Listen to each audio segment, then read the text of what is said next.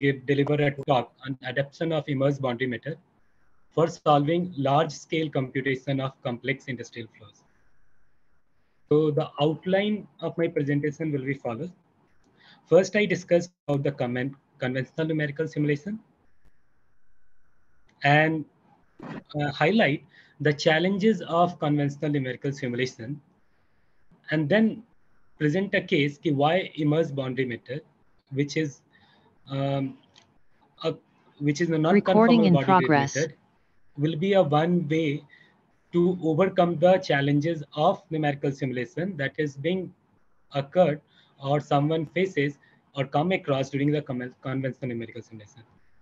And then let it to be industrial scale simulation and find out what sort of a challenges we face and how to circumvent it.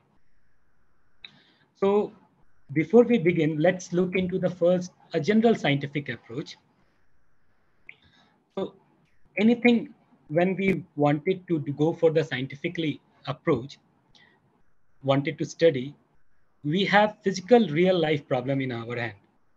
And then either we can go for study the experimental way, where we set up the experiment and perform experimentation, which is very familiarly known as experimental fluid dynamics.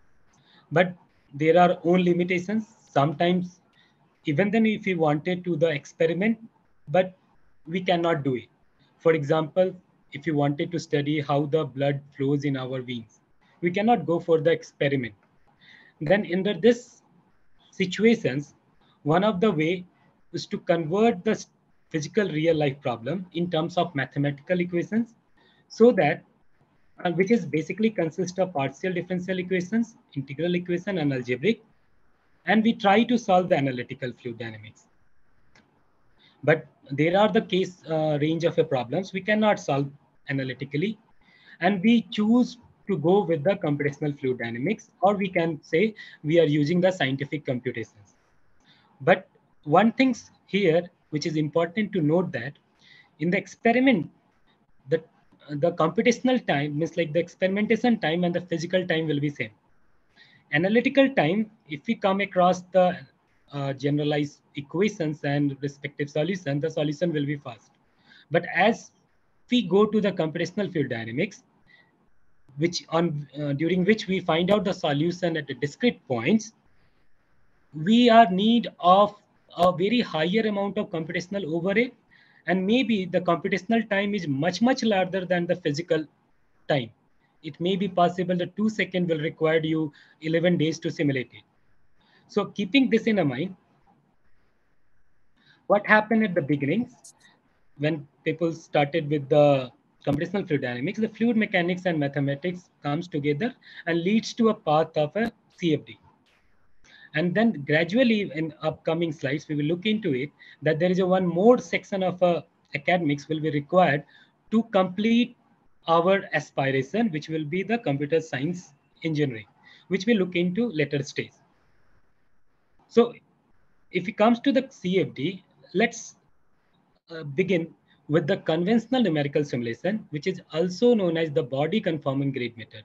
What does it mean? Let's suppose we have a heated element and we wanted to study its effect on the surrounding, a very common problem.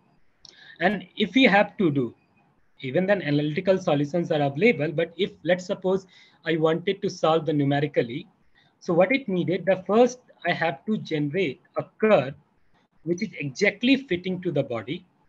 And considering this as a boundary conditions, we make the discrete point, which is nothing but this, the intersection of x, y, z point, which is called the grid.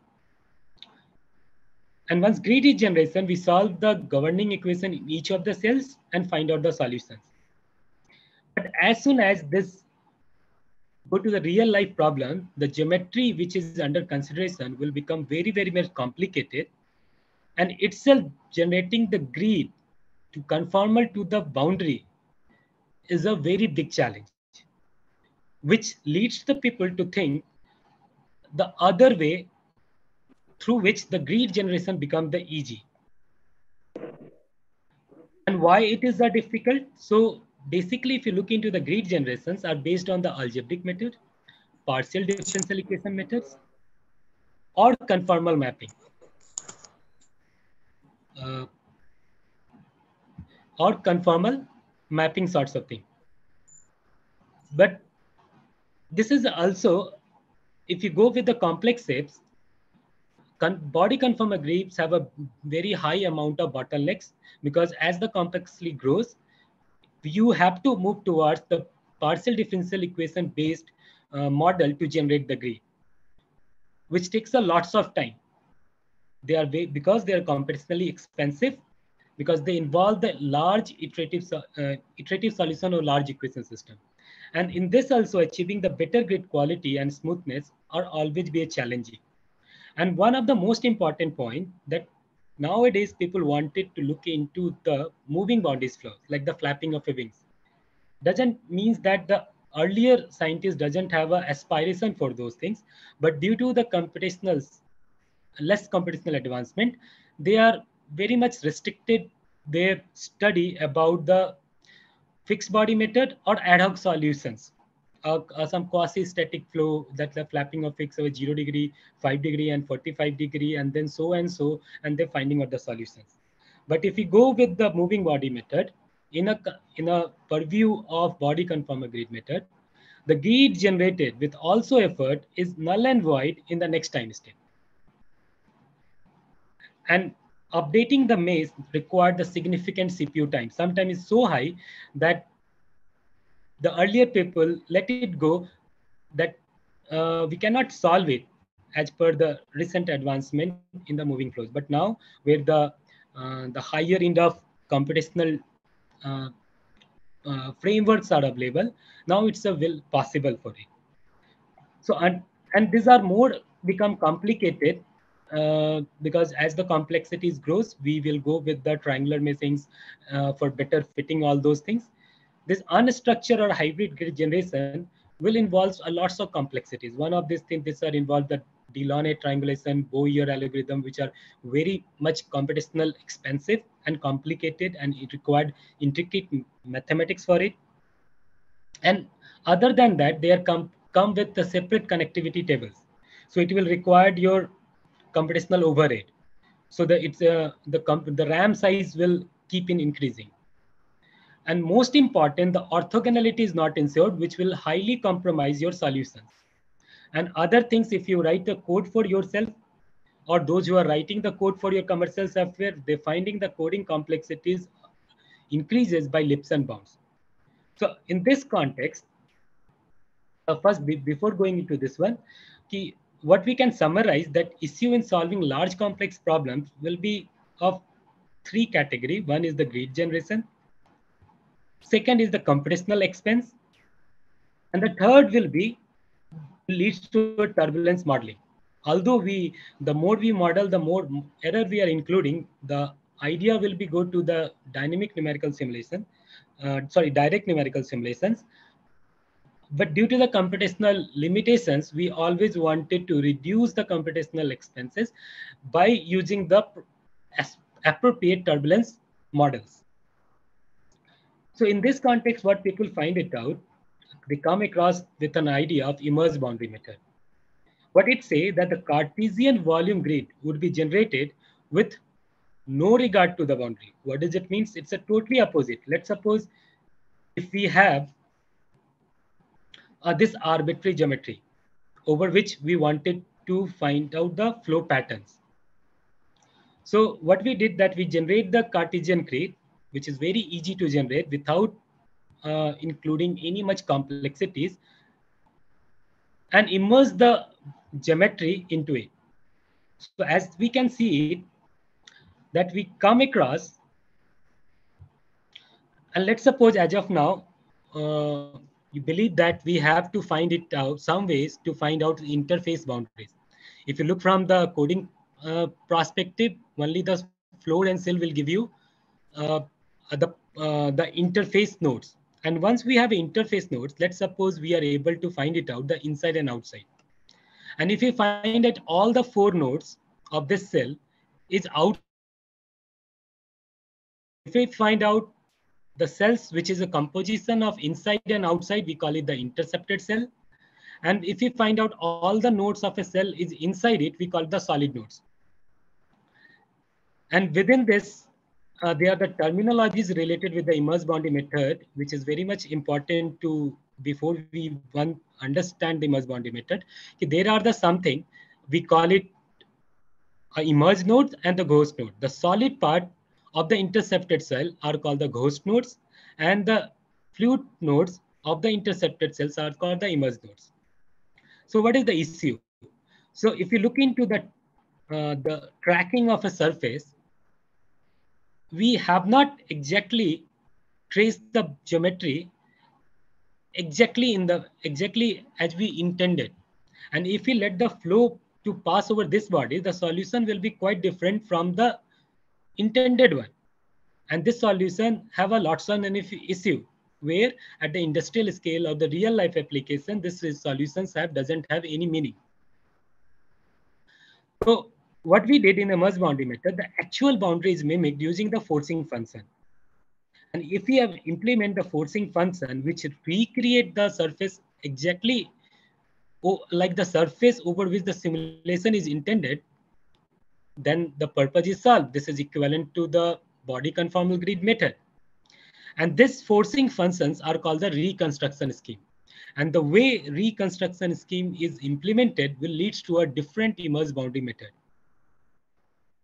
And the one most important aspect of immerse boundary method, or you call the highlight or the advantage immerse boundary method, even then when the geometry moves or we are dealing with the moving boundaries flows, the grid it is static, grid is remain same. What is changing? Only you need to change the tagging. There may be the possibility which is the solid somewhere will come to the outside. So the interfacing will be only changed, which is equivalent to the grid generation or remeshing for the moving boundaries flows, which is much faster than respective conformal boundary grid method. So just to show you the this is importance, how much time benefit it can offer you immerse boundary method. I'm citing one example of ANSYS Inc., which is very much well known in the computational domain. So they intended to solve the simulation over yes over Lorimer vehicle, and they go for the conventional grid method where the grid is conformal to body grid methods, and look at the times they needed. If you look at the geometric cleanup, surface mesh, and the volumetric mesh, it required 24.5 hours. And if we go with the immerse boundary method, geometric cleanup is not required, surface mesh is not required. Even then, if you directly go for the volume mesh, it will require 0.25 hours. So in comparison to 24.5 hours, you are only doing less than a 30 minutes. To know for the achieving the same quality of results, the number of the mesh count is increased. But people find out even then this increases, the solution is fast because in this one, the orthogonality is maintained and the convergence of solution is very much fast. So this increase in the cell is not a problem from the point that we getting the advantage of using the immerse boundary method. So if you look into that, the earlier we not discussed how to do the inside and outside. So the idea is that let's suppose this is the geometry and this is immersed in a Cartesian grid. So what we do that this geometry over which we able generally is being represented by, if you look at any CAD tools with some points. So if we know that and it's a being element and element, if we wanted to find out this element is inside and outside, first we identify which is the closest element to this node is which is one of the closest element with respect to this nodes. And if you're able to find it out, closest element is normal is known. And if we put the position vector and take the dot product, and it's quite from the mathematical point of view, if it's the dot product is greater than equal to 0, we can say that it's a outside or on the body. And if we find out it is less than 0, it means it's opposite negative, it's inside the body. So by using this, we can find it out inside and outside. Why I'm calling the closest triangular element? Because when we go for 3D body simulations, we mesh over the body in the STL. Basically, this is nothing but triangular mesh. And each triangular mesh using its two arms, the normal can be find it out using the cross product and the position vector just with the centroid of that element with the respective point can we find it out, and then we can apply the dot product. And if we find out it is greater than 0, we call it outside. If it is less than 0, we call this inside. And in the code, it looks like this way. So there is a one geometry which is generated in a CAD file, is will pass to the codes, and in immersed boundary method, the Cartesian grid is generated, which is very too easy to generate. And when both are linked, the inside and outside are find it out. So the idea is very good. What people basically is the problem is this one. Since it is at the interface, it's like the step. It's a violation of a geometrical conservation law. And if geometry is not correct, what you find out, basically you are saying the area or volume is less or more than an actual value. And if there are the mass conservation issues, the error in heat transfer calculation will also be come into the picture, and an error in the mixing calculation will also in the mix problem. And moreover, if you go for finding out its dynamic forces like the drag and the lift, because the mass is not properly conserved, it cannot be implemented to the fluid interaction problem also, where immersed boundary method is considered to be one of the potentials, right? So why this is happening? Because we simply find it out when we go for the projection methods. The Poisson's equations, the del square P, where the pressure correction equation is directly dependent upon the divergence, and the improper mass conservation lead to the spurious pressure fluctuations, and say that it cannot be implemented for any practical moving body simulations where the drag and lifts are very much important. So under these situations, people find out the many solutions, but this talk is not intended for this one. So I'm giving you that someone come up with an idea that has merged the intercepted cell with the regular cells, but this is converting into somehow of a conformal body grid method. But if you go with the different geometry, there are n number of possibility come into the picture, and people completely do away with this principle because their solutions are ad hoc. So in this regard, I propose one of this, the Mac Sola solver. Mac is and Sola are both are the legendary means like algorithm for solving the fluid falling problem. And here what we do that both are combined. It's a hybrid of a Mac and Sola is utilized to take the simplicity of immersed boundary method. What this reconstruction schemes presented, that does not require denting and merging of the cell like this one, which people find it the complexities and don't want it to pursue further in this one. And it provides much simplicity for solving the moving boundary problems. How? So what we did, that's apply the MAC in a non-intercepted cell and SOLA in an intercepted cell. What does it mean? In a very quick look, I'm just giving into it. So what SOLA assumes that if you add the boundaries,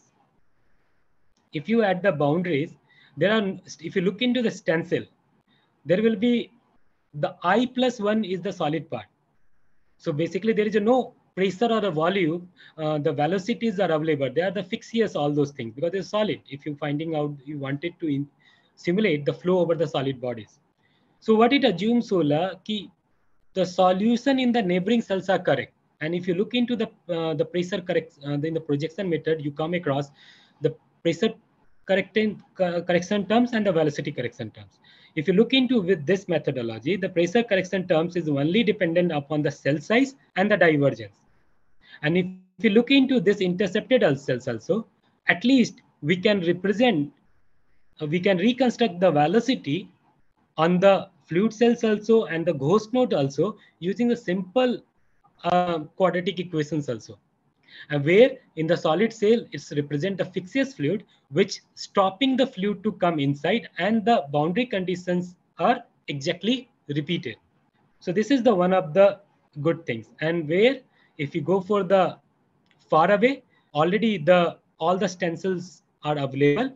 We go as it is, and we are trying to assure the more correctness of the solution by not including into the assumption that the pressure or the solution in the neighboring cells are correct. Okay, so by this one we come across this pressure and velocity correction terms that we utilize for solving the momentum equations, which couple the continuity equation and momentum equations. So this is the one of the part of immersed boundary method. And here I'm showing how those solution reconstruction schemes are presented. So look how the solution reconstruction scheme means that the boundary conditions should be implemented in exact nature in which it was to be intended. So this always, if you look into the partial differential equation, it's the boundary value problem. And if it is a time dependent, then it's an initial value problem. So boundary condition, it's a compulsory things you have to have. So if you go with this one, exactly at this position, the boundary condition is known to me.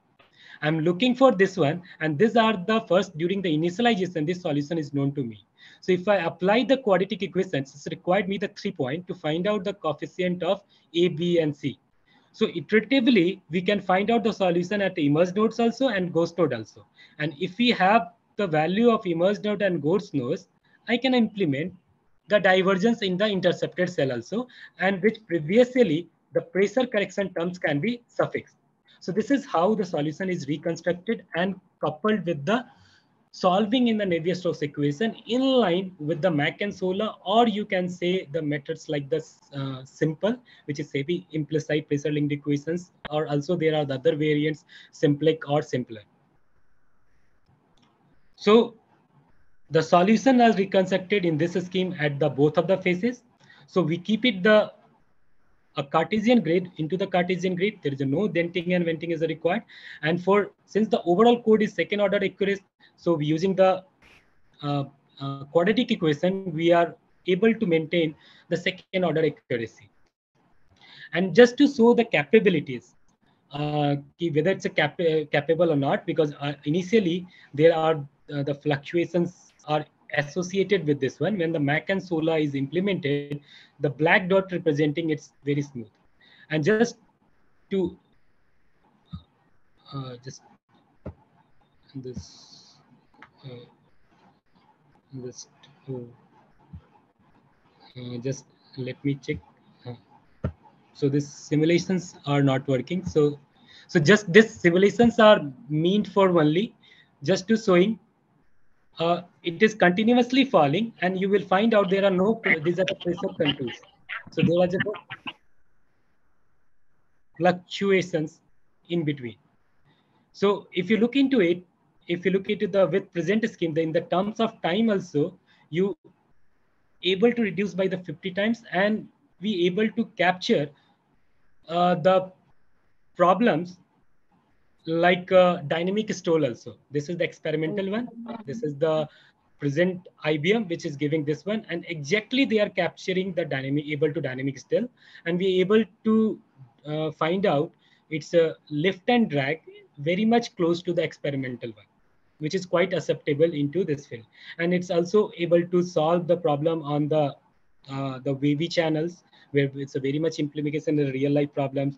We also implement the continuous castings, and the problem uh, this should run. So if I time permits, I let you in a separately. So these are what I'm solving. The moving indentation wall, which is equivalent to solving a flow in a arteries, where the walls are having the palpitations, or it's a palpitating, or it's oscillating. So under those conditions, we have represented with flow through the indenting walls, and we compare with the experimental results, and the flow, the movement of eddies are very much close to their experimental results. And all those things are showing the capabilities that they are even then just like a real life problems where we have a cardiovascular problems where the plaque is deposited on the nerves, on the arteries. When we look into it, the flow becomes a very much turbulent. That all those things have become very problematic, which is also known as the arteriosclerosis. We try to simply simulate it, and these are all our 3D domains, and which a large number of your grid sizes. So overall, what is it means that they are quite capable for solving the real life problems. But still, at the first stage, we are doing at a very much like a academic scale. But when you go for the real life biological flow problems, you will find out the arteries are mostly skewed in a geometry. And if you immerse in a Cartesian grid, you can see it, the white area is much, much higher than the shaded region. Then the shaded region. If you look from this perspective, they are the very much redundant nodes which are not participating in the simulations. Even then, at the beginning stage, if you do the if and else, the solutions are not going to be carried over it, but takes a lots of time. They will identify it when we go for the real life problem. There's a very much high. So under this situation, what people earlier suggested that, okay, you convert, it's a very manual process. Just looking into this geometry manually, you put the blocks accordingly, and they use the parallel programming accordingly. Each grid is being passed to the one of the processor. But this is only again is required the very manual input. One people have to look into the what kind of a geometry, and at the beginning it takes a lots of time. So someone come up with an idea, okay, why not to go with coming with an array which convert the structured array into the unstructured one. So only the simulation need to be done into without an if and else condition. 1, 2, 3, 4, 5, 6, 7, 8, 9, 10, 11, 12. So there are redundant nodes are not available. The logical operation are not available, and the simulation is quite fast. So the redundancy is being removed. But again, if you look into, there are the time involved unnecessary converting the structured array into the unstructured and back to the unstructured into the structured array. So just what I come with an idea that a very simple one, why not to list down all those nodes at the time of tagging itself in a file. And instead of running the loop over the do I to j, you just run the loops of the moment, solving the momentum equations with the numbers listed on this file itself. And this will give me by using this simple implementation, I do away with involving the if else conditions again and again. We do away with uh, uh, including the concept of structured array and unstructured array, and do away with the very much manual input. So at the time of a tagging, which is the very much needed part, at the time this one only we listed in the files, and the do loops is being implemented, and this give a very higher order of this one in terms of computational performance, in terms of time. Bodies problem, like the just like as I'm showing the example of flapping of a butterfly. So when we try to simulate like this one, what happened that even then, if you go with the bounding box, the bounding box will takes a lots of time to retagging. So if you go for the industrial application, even then, which is the academic scale, which time is not noticeable, but in a real scale, it has become a very much a point of concern. So there is an idea. So all the nodes, doesn't require the bounding box. Even then, only the because there is a one point where you have to implement the shape of the body should not move in a single time step, move from more than one cell in a single time step. It's just like it's called the CFL law. It's implemented over its movement of a geometry also. So under these conditions, only the surrounding nodes, which is considered to be a intercepted cells, can only change the status of its nodes. It can come to the fluid nodes or the solid nodes. So if we able to find out the band over it, instead of doing the bounding works, this white number of nodes can be excluded. Only the operation need to be done on this shaded, which is represented by the blue shaded. So the again, when the number of operation is reduced, the computational time will also decrease. So sometimes what we find out that only the retagging is taking much more time than the solving the momentum equations. So if we implemented this once, the time is further reduced by 15 times, and that is huge. That is huge. So if you're looking in the moving bodies problems, in any case, instead of using the bounding works, one should go for in a which only limited to the nodes which have a potential to change its status from fluid to solid. And again, when we go for moving from the academic to this, the another challenge is what we come across, the size of a computational domain. So just I'm trying to explain with this simple example. Uh, One of the, we take an example of a flow through the arteries, where this three-dimensional geometry is, let's suppose we have a 10 to the power 10 grid points, which is very common in a 3D simulation. What does it mean? Rate That of what, change of tangential angular momentum. साढ़े what तीन is, तो बज गया क्या बजे 5 बजे hello. So if you look into it, if a one-time iteration will need what? You have to go the order of 10 to the power 10 floating point operations. And typical time steps looking considering of a CFL will be the 10 to the power minus 3 seconds. If even then if I'm considering my solver is very much of a good one, very good one, very much flexible. Under those conditions, the simulations will need the 10 to the power total 14 flop. If I'm going over the only 10 to the power minus 3 seconds only. And assuming that we have the fastest computer to give the 10 gigaflop per second speed, the estimated time for this calculation theoretically will be 277 hours, which is the 11.5 days, which is quite significant. And at the same time, if you look at the matrix size, which is in terms of in the RAM requirement, look, this number is very a larger side, which again become a problem from the hardware side. So what is the solution? So we coming to the very simply speaking, this type of simulations cannot be done in a mode of a serial codes or in by the help of only one CPUs.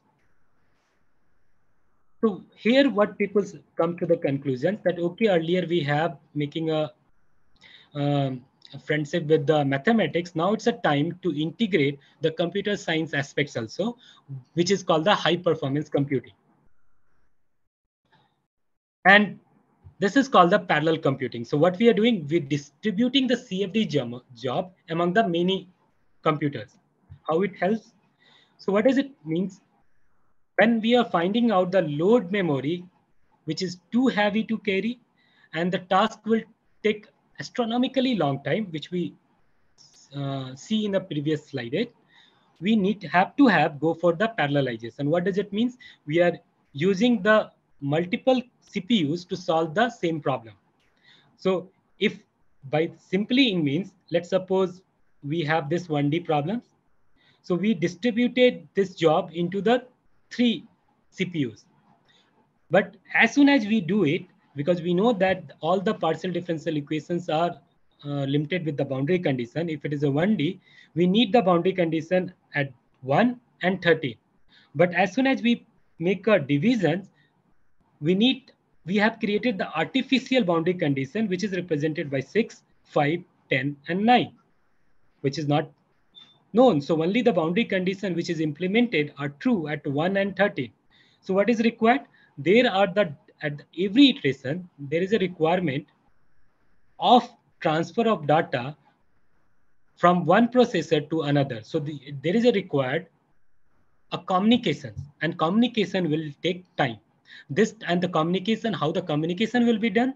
So globally, there is a standard which is known as the MPI, which is the Massive Passing Interface.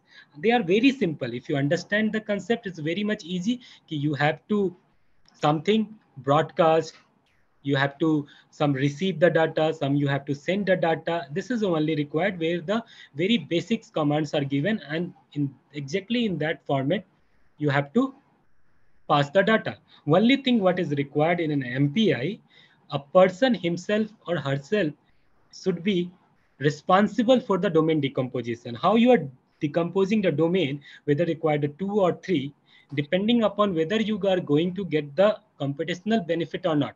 Because at the times when the transfer of data only takes a lots of time, then solving itself in a single computer, then we should not go for it. And this is known as the scalability.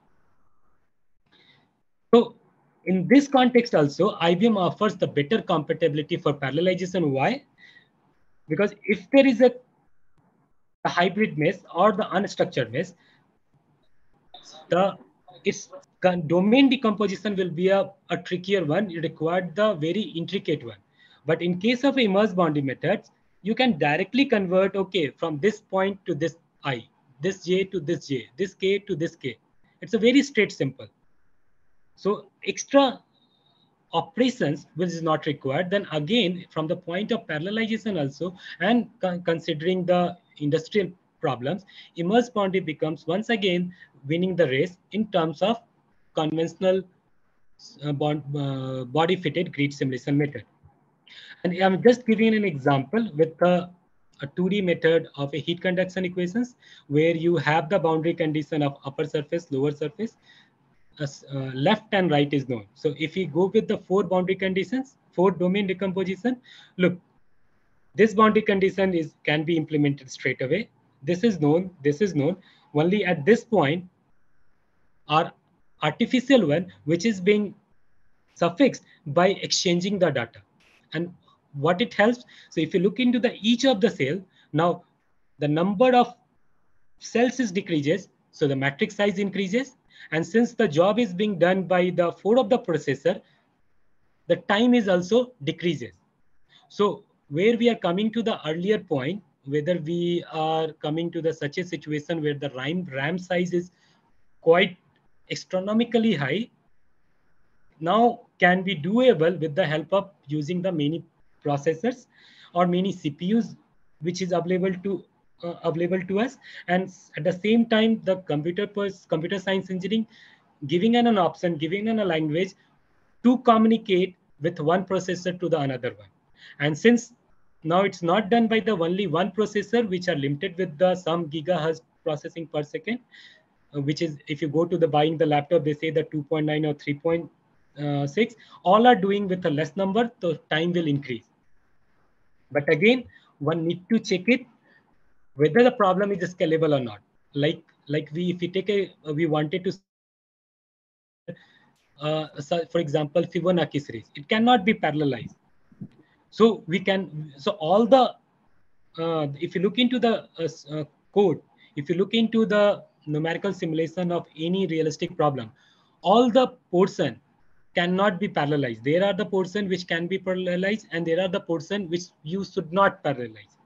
So what we do the scalability, and we see if we increasing the processor, whether the iteration per second is increasing or not. So there are the Ahmed's law, which say that after some times the latency will become so higher that you are not going to get the betterment if you increase the number of processor. And why this happens? Because overall you have to go through the load balancing, the calculation in each domain, synchronization, the communication using the MPI, and assembly of results and termination. And there will be overhead due to initialization, synchronization, and communication, which are not available in a serial processing. So there will be a time where you come to the position that this code can only be parallelized up to this number of a processor. So it doesn't mean if we have a say called the 120 codes are available for the problems in hand, we go for the 120. There may be the possibility that the single core will give you the much faster. But when the times comes, we are dealing with the much higher number of nodes, then judicially you can utilize the parallel programming to solve it. And then when people go, when we where we in a domain of where the computation CFD is going for exascale computation, petascale computations, where the number of nodes is quite high, people still not satisfied with the performance of, these are called MPI and all this, level of a CPU programming, central processing unit. There are the point people now wanted to utilize the graphical processing unit, which most of the times we look into the laptops, we have the graphics cards, which help you to play the games better. And why? Because if you play any games at the backside, they are solving nothing but the matrix, and all the simulation of engineering will be converted into Ax equal to B. So quickly people identify the GPUs are not only for the animation and other things, but they are helpful for scientific computations also. Though, if you look into that in the GPU, it's have provide you slower clock speed in terms of a CPU, but still, due to the greater bandwidth and massive multi-threading, the GPU is much popular in scientific computing to achieve the simulation with a very less time.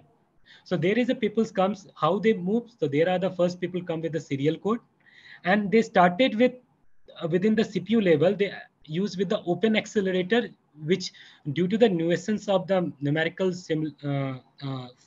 process, which is converted to execute, some of the simply GPU using with the open accelerator can be quickly make the fast end. And this implementation of your existing code into with the OpenSSE is quite simple.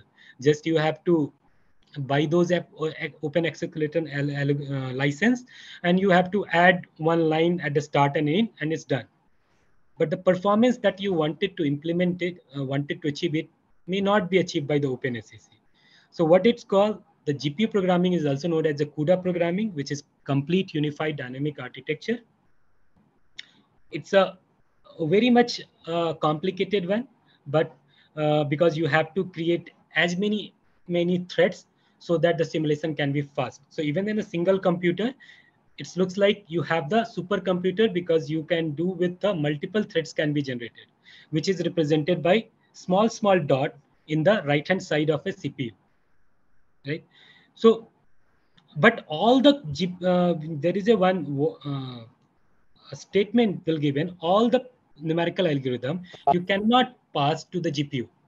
You have to be very judicial which part of a code, which part of a numerical simulations, which part of um, a calculation need to be passed to the GPU, because the GPU are very limited by the size. It's called a 1 TB, 1 GB, 2 GB, 1 TB. And as you go with the higher side, you will find it out. The cost of GPU is very costly. So nowadays, for achieving the application or real side computational problems, large scale computations, there is a very much in demand that hybrid form of uh, numerical simulation using the CPU and GPU. And what it needed that is every cycle is depends upon you write a code, you analyze it, find out the avenues for the parallelize, and then optimize. Right? We already did it, and it's presented in one of the paper. So if we go for, and for this one, how we identify? So there are the profilers are available. When your codes are available, we do look where the most of the time the code, where the most of the times in the code is being taking place for simulation. So if you look into the Navier-Stokes equation, the most of the equation will be taking the most of the time in a Poisson equations, surface tracking, and momentum equations. These are the avenues. And when we go for the CPU and GPU, look, all the things are not being passed to the GPU level. Imposition of boundary conditions I have not implemented in the GPU. Updating the velocities have not implemented in the GPU, and the domain boundary conditions have not. Why? Because the GPU, if some of the process which includes your logical operation, you should not pass to the GPU. You should not do the pass to the GPU. You only keep it to the CPU. So this is the time. Look, mem copy, host to device, CPU to the GPU, and then you have to back GPU to the CPU. When you implement it, 11.4% of time will be invested in a mem copy. So you need to very much sure about it. And when we analyze it and we parallelize, look, when we do this cycle, look, this is all together coming to the close to the 100%. Now if we compare with this one and this one with the same profiler gprof and vprof, we find out the opportunity that updating velocity after a time step and domain boundary conditions can be parallelized. And when we parallelize it, the time taken is coming to nil or very insignificant. So this is what does it means when you write a course, you have to analyze, look at the venues where it can be parallelized, which one can be gone for the GPU, which can be for the CPU, then optimize it, and then once again analyze it. If you have done something unnecessary, again, it may be the possible, instead of a time decrease, it can increase. So you have to go back using the profiler, make it the do not do anything which is being at an earlier stage, and then go ahead. And this is what I'm giving you an example, not only the coding framework or work, but what type of a hardware is available is also important. Like as of now, the NVIDIA A100 is the most sophisticated your GPUs available. And if you look into that A100, which is 1.6 times faster than the V100, which is the predecessors of the A100. So even then, if you're looking for the hardware side, you need to be very much choosy one key. If you're looking into the number of uh, these things, the nodes available, the size of a computational domain, what it is, it's overall saying what is the order of a floating point operation you are solving. Accordingly, you can see it. If you go for the CPU time and GPU, look, the 112 times speed up can be achieved. So something is happening in a 112 days in a CPU can be achieved in a single one day. And if you look into that, when we are looking into we have created a two different points, static and a moving. In all of the cases, we are looking into that the time benefit we have, we are giving me the time benefit. And one thing is very much important to know that why even then the mesh point is increasing, the speed up is increasing. So the only up to the point, if we are using the GPU at a optimized level, till then it's a redundant. So even then 8 million point is not able to suffice fully to the CPU and GPU processor. Once it is being able to achieve the 100% of its application, and then when you increase the number of mesh point, then its speed up will start decreasing. Okay, so by this way, we can identify that even then we are implementing the GPU and CPU, maybe the possibility we are not utilizing its full potential. So when you utilize its full potential, there always will scope to increase your speed up in terms of computational time. So, so there is a since this point is this talk is only 1 hour. Just I quickly show you one of the problems when you implement it on industrial scale of immersed boundary method, because the tagging is dependent upon a normal dependent. And when you go for the STL geometry, and this is the legacy problem in the STL, if you go through it, it's a very means like a decade year problem that the normals are not correct. Look, outside and inside. And as soon as the normals are not correct, your simulation is going to be wrong. And second, that whole of this simulation is dependent upon the number of elements on the CAD geometry and the number of nodes which you have provided for the Cartesian grid.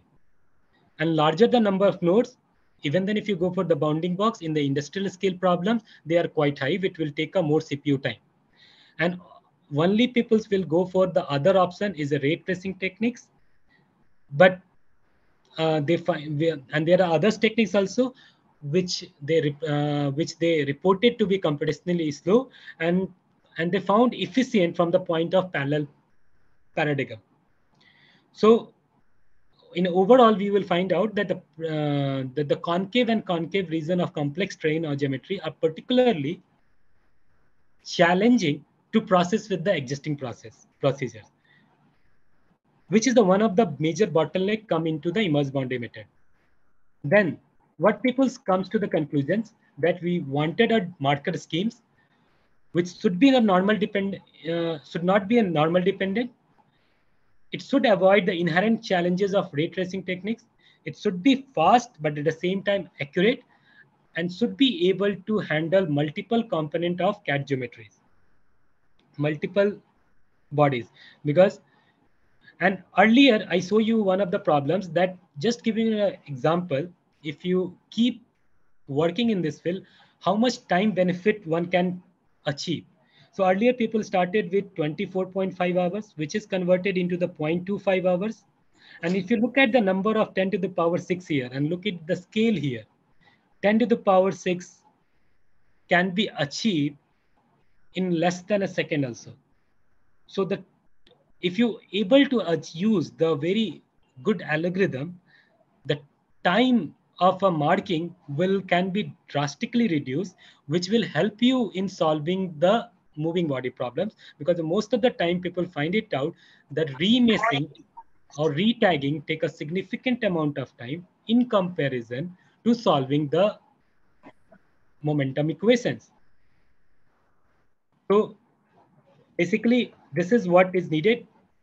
And in just showing you example, that is a must doable, that even then if you wanted to with a centrifugal pump where have a casing and an impeller, the multi bodies can be used.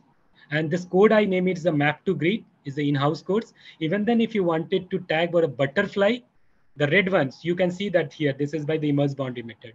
So you can see that this all things, very complicated geometry can also be done. This is the which for the benchmark problem people, that the Stanford Dragon is being tagged with keeping all those features. And even then if you go for the 10 to the power 9, more than 10 to the power 9 points, only the second 11 minutes, sorry, 11 minute is required to complete the 10 to the power 9 problems. So it's which is the very less time, very less time. And the idea is very simple. It's not very a complicated one. The coming from a very old algorithm available in the computer science, students are very well known to this one, because all those Cartesian grids are nothing but bidirected graph. If you take the clue of computer science things one, and this bodies need to be find to be inside and outside. Now I'm not using the inside and outside. When I put a bounding box, I can find it out. I can start with here, which I can term it as an outside. And what I did, once we have a full floor and cells, I can find out the interface nodes. Let's say I identify with -1 tagging and call it for the visual appearance is the orange color. And I start with this one. The white is first will be converted into the gray. Only once when we find out its connected elements are with white. Before moving to the other two connected white is converted into the gray. And before moving to the next nodes, I convert into the black. Same is doing by, and given an idea of one. And go with recursively again and again and again and again. At this stage, if you look into it, once it reaches into this point, this successive operation will be closed. This is being truncated, so it will not go inside. And once we will coming across it, we find out the internal nodes are identified. And earlier, which is given represented by orange color, which is a -1, all this inside will be converted with the instead of the orange color with the ID 0. So one is a -1, one is a 0. -1 will be converted into the green color. And with this one, without using the normal algorithm, without using the number of elements considered into the STL geometry, with using the simple called white, gray, and black algorithm, which is very much old algorithm available in the computer science algorithm, the rendering of geometries can be done very much fast and very effectively in a Cartesian grid. So with this, these are the with this I just say presentation in reference that if someone wanted to take the industrial scale problems with the immersed boundary method, one should look into the efficient marking algorithm and utilization of CPU and GPU from the perspective of parallel algorithm. Yes, sir. Thank you, sir, for this insightful presentation. So now the house is open for discussion. If from the participant side, if anyone has any doubt, they can ask their questions. No, just I check it whether simulations is running.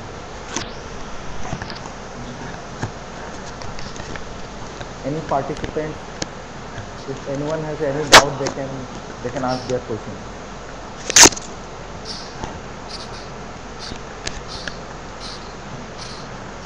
So till then, just I'm trying to. So these are the simulation which is not running. So you can see, even then it's a just freely falling bodies, and the terminal velocity exactly with the experimental. The pressure, there is no pressure fluctuation.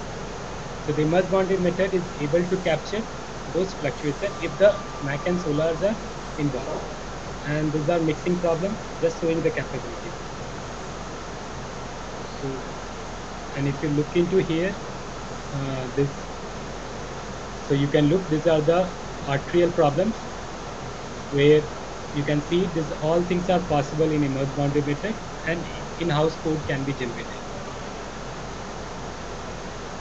So all features can be identified, the dynamic, the moving bodies also and the fixed body. Okay. From the audience side, if anyone has any questions, they can ask their questions to Manish, sir.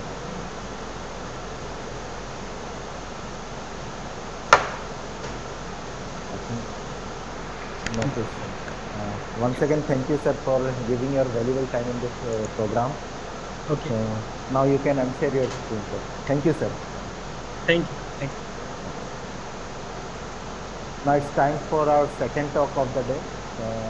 This talk will be delivered by Dr. L. Harish on structural simulations using FEA industrial applications. So before starting his talk, I will give a brief introduction about Dr. Harish. Currently, he is a modeling and simulation engineer at Cameron Schlumberger, Coimbatore. Previously, he also worked as a material specialist at MSc Software that exclusively dealt with professional multi-physics simulation software. Now coming to his academic background, so Dr. Harris has completed his doctoral degree from IIT Madras and a master degree from IIT Hyderabad and his BTech degree from JNTU Anantapur. So with this, I would like to request Dr. Harish sir to please deliver his talk. So over to you, sir. Harish sir. Hi. Thank you. Thanks for the introduction. And let me share my screen before.